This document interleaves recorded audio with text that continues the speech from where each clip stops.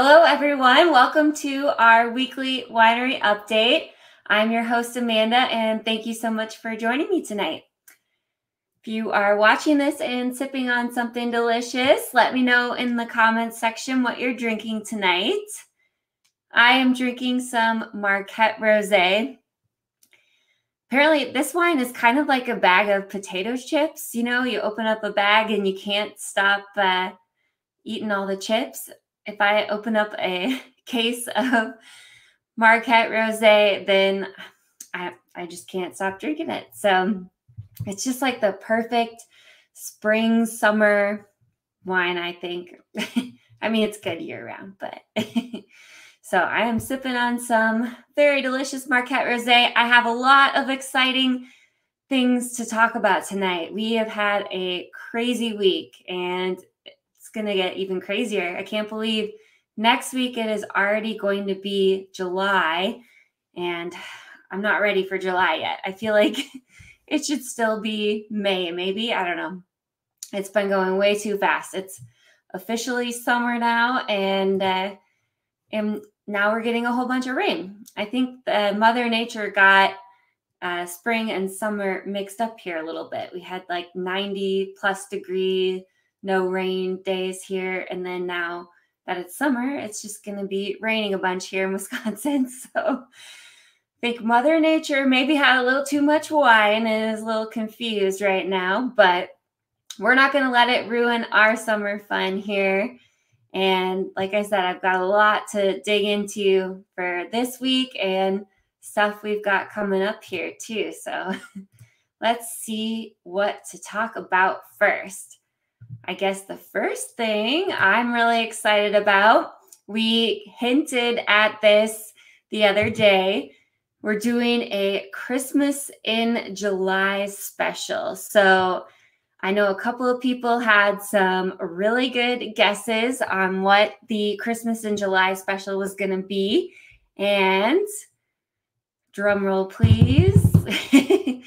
We are bringing back our 12 days of Christmas boxes, and we are going to be selling them as a Christmas in July special. So as you can see in this photo, Coronacation is in the box. It's labeled as a different name and flavor, but there are a ton of favorites, wines that were sold out of, wines that are only in that box. And so we're bringing it back for a little Christmas in July fun. And since it's July and not Christmas time, we're doing a super awesome discount. We're doing 15% off for everybody, and then herd members get 25% off. So the boxes are going to be discounted, and you can save up your box and bring it back during Christmas time and get a discount on your Christmas box too. So those are going to be coming out July 1st. We'll be launching the Christmas in July, and we're not doing pre-sales or pre-orders or anything online. It is first come, first serve. So just go and come on in July 1st even. I don't know. We didn't make a ton of them. So it's, like I said, first come, first serve. So if you want to come enjoy some delicious wines like the Coronacation here, then come in earlier than later. So that is going to be our Christmas in July special. And I feel like we'll find some other fun things to tie into it and make it like a truly fun thing. I feel like I need to find a Santa hat that is like tropical, like a Santa hat that has palm trees on it. I don't know. We've got to have some fun with this. So Christmas in July is happening next week already. This week, we've got quite a bit going on too. So we tomorrow have our teacher happy hour from 1 to 4. That's going to be going on. And it's $1 off, like bottles of wine, glasses of wine, food. Just show your teacher ID. And somebody asked if homeschool teacher counts. I feel like that should. If you had to stay home and teach your kids for an extended period of time, I feel like you are essentially a teacher now too. But definitely the teachers that have put up with this last year and a half of virtual learning and in person and doing all of it, come on in, enjoy a happy hour. It's $1 off of bottles, glasses, and food. It's going to be a good time. Just come on in and complain and just embrace that it's finally summer, and hopefully you're not too busy with summer school or anything and going to be able to just enjoy some summer plans. So we've got that going on tomorrow. Some other fun events and things happening too. But before I get into that, I'm just too excited. I want to share my other big announcement. So you guys ready for this? Sometimes I get some crazy ideas in my head, and it's like, well, I don't know, maybe someday we'll be able to do this. But this idea, I got it in my head and I just couldn't get it out of my head. I had to make it happen. And so we are going to be creating the Timber Hill blind. We've got the trailer, and we are going to be working with a couple different people to get it fixed up and turned into a little mobile bar camper. So I thought, with our hunting theme and everything, the blind name, when you go hunting, you kind of sit in a blind with a window. And so this is the Timber Hill blind. Instead of hunting out of it, you can come hunting for wine out of it. We have a couple of events coming up here this summer. And so I'm on a crazy timeline here. It's probably not going to happen if I'm realistic, but we've got some events coming up here in July and August that I would love to have this at, but I just wish I was one of like Cinderella's fairy godmothers and I could just wave my wand and turn this horse trailer into what you see here and turn the pumpkin into the perfect carriage. But so it is going to be coming soon though. We've got this horse box trailer that we have already removed the middle out of it. That was took 30 seconds. And then we're cleaning it up. We're painting it. We're cutting out the window hole. And then my amazing father and all his awesome woodworking skills, he's going to help me put together the different wood paneling and everything. And then that little door that you see kind of in the white area, that actually opens up into a storage area where we're going to be storing a bunch of kegs of wine. So it's a big project, but I cannot wait until it's done. I want to get some of the dome furniture and stuff out and put that outside of the trailer and just make it a cool VIP area. So stay tuned. I will keep sharing videos and photos of the process, but the Timber Hill blind will be coming your way shortly. And the laws on this kind of stuff are tricky. So we have to pretty much go to places that have liquor licenses. Nonprofits can apply for up to 2 wine licenses a year. So different nonprofits, if they want us to come to their events, that'd be an option. But otherwise, we can't just show up to the farmer's market and do fun things like that. At least not right now. The laws prohibit us from being able to do fun stuff like that. So maybe in the near future, we can get that law changed so we can go to the farmer's market and do all kinds of fun things with the blind. So stay tuned. Otherwise, the fairgrounds will be there for the Rock the Grounds event. Hopefully with this, I don't know, it's going to be a little crazy timeline, but stay tuned. I will keep you all updated on what's happening with the Timber Hill blind. And I'm so excited. I feel like I need to find a way to be able to fit a blow up bed in there and just turn it into a little camper too, maybe. I don't know. It's gonna be really fun. So that's one big project I'm working on. we've got a couple other things happening at the winery. Like I said, it's a busy week. So we've got the teacher event tomorrow. Then we also have book club. Tomorrow we are discussing Waiting for the Night Song. And this is by Julie Carrick Dalton. It's a moving novel about friendships forged into childhood magic and ruptured by the high price of secrets that leave you forever changed. So if you haven't checked out book club yet, this is what we're going to be discussing tomorrow, but we pick a book every month. Everyone's welcome to join. You can always just join in the theory too and read the book. And if you can't make it out for book club, hopefully you can join us one of these days. So we've got that going on tomorrow night. Friday nights, we are back at it with a 90s trivia. We had a crazy turnout on the 11th, and this is going to be part 2 happening this Friday, the 25th. If you weren't there on the 11th, don't worry. It's still team spots and everything are going to be first come, first serve. And I know the winners last time, I'm guessing they are going to be coming back. And the 90s trivia, even if you were born in the 90s, grew up in the 90s, it's still some hard questions. So I will say there's going to be an audio round this time that I am really excited for, because we're going to get to jam out to some good old 90s music.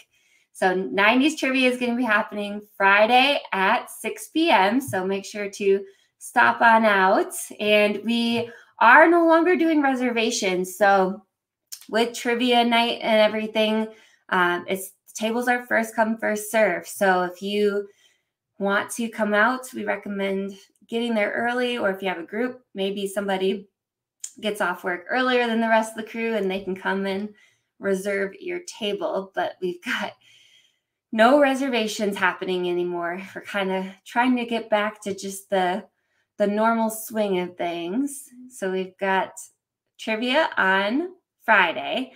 Saturday is just going to be kind of a regular day, I'm pretty sure, at the winery. Hopefully just lots of people coming in and trying some wine and having a good time. Then on Sunday, we have like 3 things going on. So Sunday is going to be really crazy. We have the camp theme board painting class from 11 to 1. And then we have our Timber Hill barbecue happening on Sunday from noon to 4. So these are going to be meals. There's either barbecue pork or barbecue chicken, chips, coleslaw, cookie, also, and the barbecue is going to be on a pretzel bun. Oh, it's so good. The coleslaw that we're going to make has like peppers in it. So I've grown to love coleslaw, but originally I did not love it by any means. But this coleslaw with the peppers and everything, it's really good. So we've got the Timber Hill barbecue happening on Sunday from noon to 4.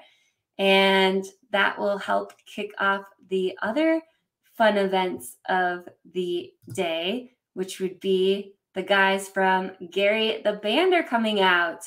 If you haven't seen Gary the Band, you definitely have to come. They are so talented, and they always bring such a good group with them too. People get to having a good time and start dancing and singing along. So Gary Band does typically bring a really big crowd, and fingers crossed we're going to have good weather and be able to be outside for it.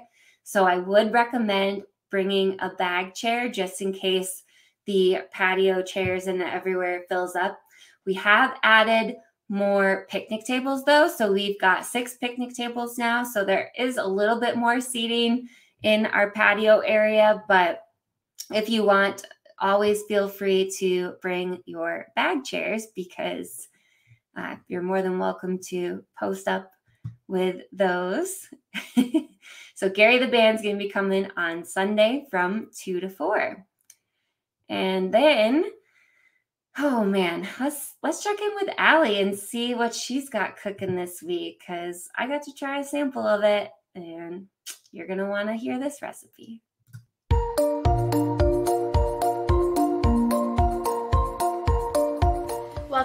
Poor Decisions. Today we're going to use Timber Hill's Throwback Thursday to make a Badger Blitz. First things first, well, yes, I got a haircut, thank you for noticing. But also, we got new merch. We just got these crew necks in, I think Friday. We are obviously selling them, hello. They're so comfy. They're good for sitting by a fire. I know it's not sweatshirt season, but sitting by a fire at night with a little breeze in the air, put on your crew neck, rep Timber Hill, hello. How fun! So yes, we just got these in and we're selling them for $30 each. Now let's get to the cocktail. The Badger Blitz. You might be thinking, Allie, you look like a girl who loves sports. Do I? We're calling it the Badger Blitz because while I haven't made it yet, I just feel like it's probably gonna be red, so. We're gonna start with a 5-ounce pour of Throwback Thursday. Oh, geez. Oh my gosh. After that, we are gonna take a raspberry liqueur. I'm gonna do a 1/2 ounce of this. I'm also gonna throw in about a 1/2 ounce of lemon juice. After that, I'm gonna put some ice in there. Why do I drop it every episode?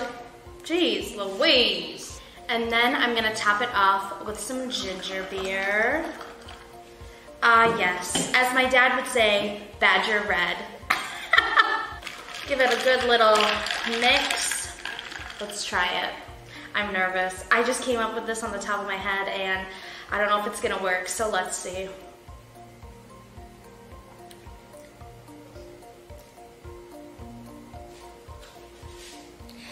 Actually not as sweet as you would think.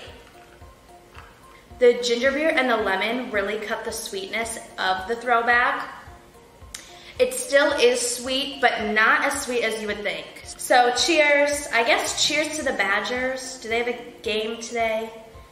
I usually show my parents every one of these videos. I'm not gonna show my dad this one because he's gonna be like, who did I raise? You don't know when the Badgers are playing? Sorry, sir, I got a lot of other stuff to do.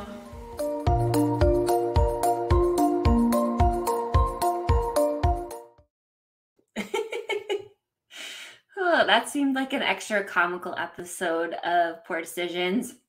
And I feel like we need a blooper reel for some of these because I don't know about you guys, but I kind of want to see what got cut out there of her trying to open that bottle of liqueur. There was like a jump there where she was trying to open it and then it was open. So I think we need a blooper reel here on our Poor Decisions episodes.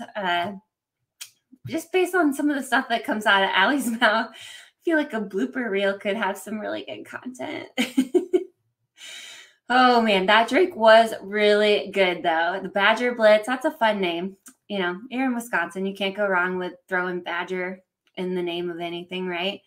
And I like Throwback Thursday is definitely on the sweeter side for me. You know, I like my dry and tart, and with the ginger beer and the lemon juice and everything, it like had like a nice little like tart, I don't know, flavor to it. It was very good. So kudos to Allie for thinking of a brand new recipe. So let's see what else we have going on because there is a lot. I do want to remind everybody that we are going to be closed on the 4th of July. We are going to be at Schilberg Park in Milton. So they always have a fun event there on the 4th of July. I think the 3rd and the 4th, they're going to have stuff this year. So they are going to have our wine pouches there and fireworks and music, and it's going to be a great time. So we are not going to be open at the winery. We are either going to be there or just drinking wine and grilling out.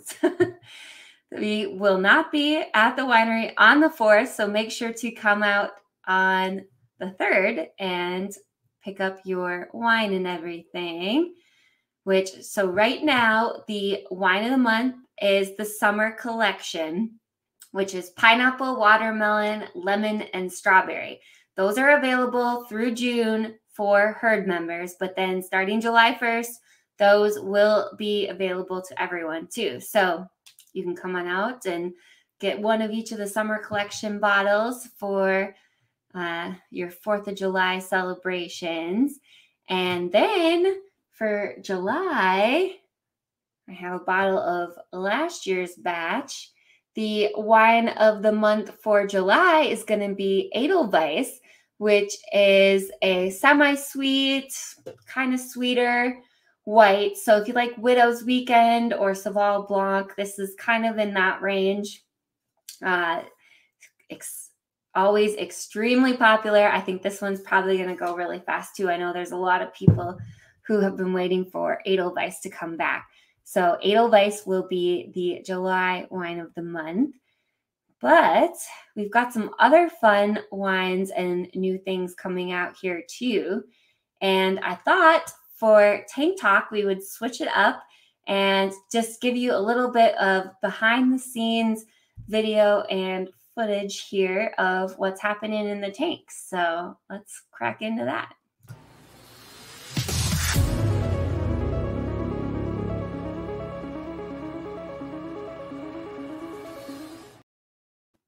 All right, so this right here is one of our tanks, and it has wine juice in it. And the stuff that you see in the middle there is actually clarifier. So the center of the tank, what you're looking at is the wine tank, and then the wine is almost empty from it. And so what you see at the bottom there is clarifier that has been working its magic in the tank.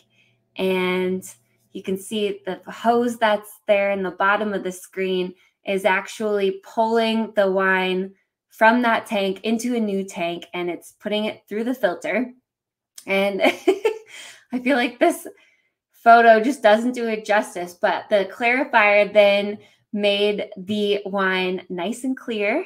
And so we have been working like crazy, filtering the wine and getting a ton of stuff ready to bottle. Shout out to Julie. She has been a huge help with working in the back in the winery and helping me make a bunch of different wines. So we've got we're going to be bottling on Friday. We've got raspberry, black diamond, crazy crancord, and cranberry. We are going to be bottling 4 different wines on Friday. Those 4, I think we're sold out of all 4 of those for sure. Cranberry, we've been sold out for a while. Raspberry, black diamond, and yeah, the crazy crancord. If we aren't sold out, we might be after today. So we've got a whole bunch of bottling that we're going to be doing on Friday. And then next week, I'm going to be taking the Sunday Fun Day tank down to Peru, Illinois. That's who bottles the sparkling wine for us down there. And so they will be taking the wine and bottling it into the champagne bottles. And that's something we used to do in-house, and it was like extremely labor intensive. It took us forever to get the wine bottled. And so now it's really convenient. We just take the tank down to their winery and they bottle Sunday Fun Day for us. And then we're also going to be working with them on getting some other sparkling wines. So we're going to be getting almond back in stock then too, since that's really similar to Sunday Fun Day. It's basically Sunday with some almond extract in it. But then we are also going to be getting a pink Catawba sparkling wine. So if you don't know, pink Catawba is what we use in Tuesday Booze Day Blush. And we were hoping to call it Bubbly Booze Day, but I don't know what's going on with the government. I'm going to have to give them a call because they're trying to say that we can't put booze day on our label, but we already have Tuesday booze day in the wine and bottles and pouches, and they approved those labels. So they're kind of contradicting themselves right now. So either way, we're going to call it Bubbly Booze Day. And if they make us change the name of it, then that can all be our secret code word for it. We might just have to call it, who knows? I was just planning on calling it Bubbly Booze Day, since that's what it is. It's bubble. Maybe we need to call it Bubbly Tuesday. I don't know. But, Aubrey asked, Illinois Sparkling Company. Yes, they are the ones who bottle our sparkling wines for us. So they are awesome to work with. We just take the tank down there and pick up the wine, and magic presto, it's bottled into sparkling bottles and everything. So hopefully we can either get the government to accept Bubbly Booze Day, otherwise Bubbly Tuesday, I guess, still has a good ring to it. So we'll have that coming soon. Oh man, we've got some other new wines and things we're working on, but right now my main focus is just getting those other ones that we talked about bottled, like the raspberry and cranberry, and then the Edelweiss. We've got just a lot of wines that have been out of stock for a while that'll hopefully be back soon, like Traminette, Saval, the Mead. I don't know if Christy's watching, but the Mead is in the home stretch here. So we're working on a few new wines, but then just getting caught back up on all the oldies but goodies. So those will be coming back at you soon. I know I'm excited for cranberry to come back because it's sweet and tart, and I love like the cranberry mule and cranberry spritzers. Like it's just a nice wine to like mix and do fun things with. Like just like how when you go to a bar, you can get a cranberry vodka, or I recently tried a cranberry gin. I think I'll stick to the cranberry wine spritzers and that kind of stuff instead. Oh, Laura says pink bubbly. I like that one. Alyssa likes Bubbly Tuesday. Yeah, we've got, hopefully we can stick to our original name, but otherwise, you know us, we'll figure it out and come up with another even more fun name. So we'll see. But I'm really excited I love sparkling wine. So any new sparkling wine is, I'm sure, going to be a hit. So maybe that'll have to be the August wine of the month, or I might be too impatient to wait. We'll see. Let's see. I've got slushy flavors I still need to tell you guys about. So wine slushies this week are old fashioned and peach. So the old fashioned one was extremely popular the last time we did it, and we ran out of some of the old fashioned mix in that. So if this is one that you want to try, I highly recommend coming in and getting it. We do now have the 32 ounce to go ones, and that is more than a bottle of wine. So a regular bottle of wine is 25 ounces. So 32 ounces, you're getting a slushie that's bigger than a bottle of wine. So that's a steal, $14. And then we've got the 16 ounce to go ones too. And the ones at the winery are for 16 ounces as well. But we are working on, I don't know when they're going to be coming in, hopefully sooner than later.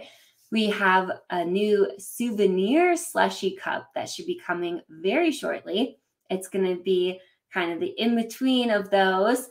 And it's got our logo and a lid and a straw. And so you'll be able to buy a souvenir slushy cup and get it filled with whatever slushy flavor of the day. And then when you bring it back, you'll get a discount on the refills. So we're excited to get those in stock as soon as they come in and launch our souvenir slushy cup option.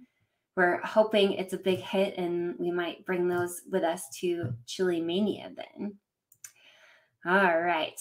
Ooh, Good question. Is there mango in the peach? Nope. I think she's just doing peach. So Mel has become our slushy master. And I know I saw some peach juice around, so I'm pretty sure it is just like a peach, like almost like a Bellini. I think Bellinis are the ones where they take a sparkling wine and add peach juice to it instead of orange juice. So there will not be any mango in that one. Oh, people are pretty excited about the souvenir slushy cups. I'm probably gonna, like, they're 24-ounce cups, so they are also gonna be big. They could hold almost a whole bottle of wine. Like, why did they settle for 24? We couldn't have pushed it to 25 otherwise. So now you just have to pour your whole bottle of wine in there, except for that last little shot, and then just, finish off the bottle. And then you could walk around with the slushy souvenir. You can just walk around and drink a bottle of wine out of it too. Or fill it with ice and split it between two people with some sangria or margarita. That sounds good. I think they'll be good water cups too for during the day, like for work. If you want to represent Timber Hill, it'll just be like a good water jug to carry around too. So they're super multi-use. They're going to be really handy. So I cannot wait. You know me, I love all my Timber Hill swag here. So a bunch of giant mason cup jars with lids and straws are going to be fun. And Allie showed you guys the new sweaters. We've got tank tops coming in like the next few days here. We'll make sure to post on Facebook. The tank tops are going to be maroon and that like teal color that we have in some of the t-shirts and long sleeves. And they've got some fun sayings on the tank tops too. We've got Sip Happens and I Make Poor Decisions at Timber Hill Winery. I think I'm definitely going to need one of each.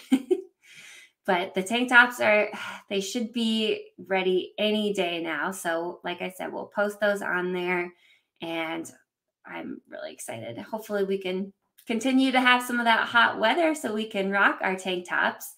And if you are a herd member, we're going to be doing a tie-dyeing event here very soon. We ordered a whole bunch of white Timber Hill t-shirts that say herd member on the back.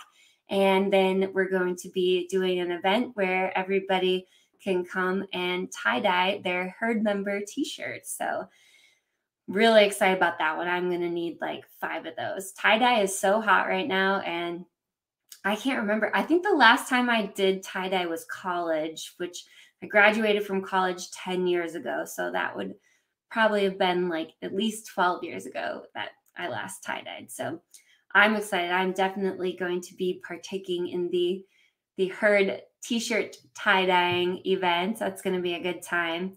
And hopefully we can get some good weather and do that outside as well. Really spread out and keep the tie-dye outside.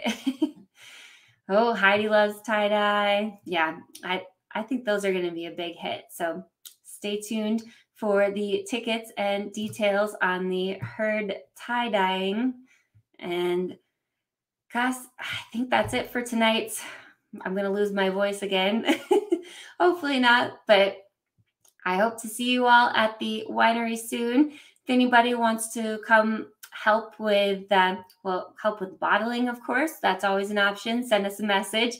Or if you are up for the job and want to come help out with our new mobile bar, the Timber Hill Blind, and if you're good at painting or anything like that, hit me up and we can make it a whole little community project here, because it's going to need some work turning a horse trailer into a winery bar. So that's, I'm going to be busy.